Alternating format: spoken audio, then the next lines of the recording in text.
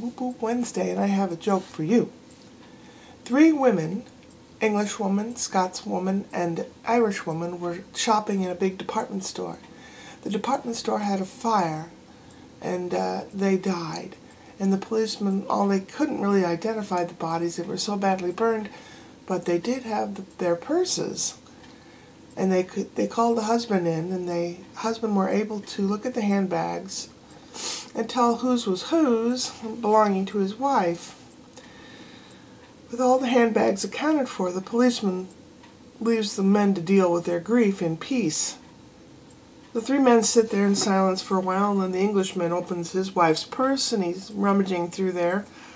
He finds a half-pack of cigarettes. All these years married, and I never knew the old gal smoked. The Scotsman looks into his wife's handbag and pulls out a half-empty bottle of scotch. Jings, I knew her all the time, and I didn't ken my missus drank. And the Irishman empties his wife's handbag onto the floor, looks through the contents, picks up a half-pack of condoms.